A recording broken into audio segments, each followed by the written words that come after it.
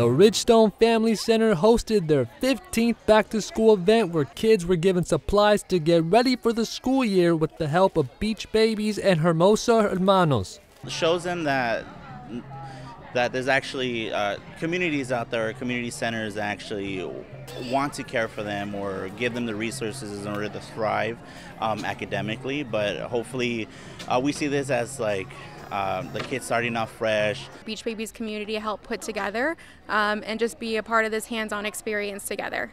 To avoid the hassle of families having to buy supplies they might not afford, Richstone provided them with the right necessities such as clothes and shoes.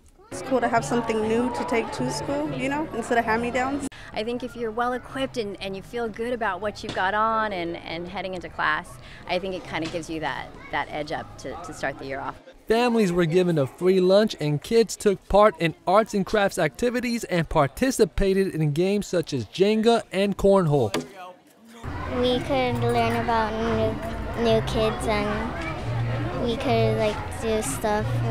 We could play with them and we could hang out with them and stuff like that. This allows the parents and the kiddos an opportunity to socialize, to meet one another, and they take tons of resources. The Richstone Family Center continues to provide families of the community with events such as these. For HCTV, I'm Jason Reynoso.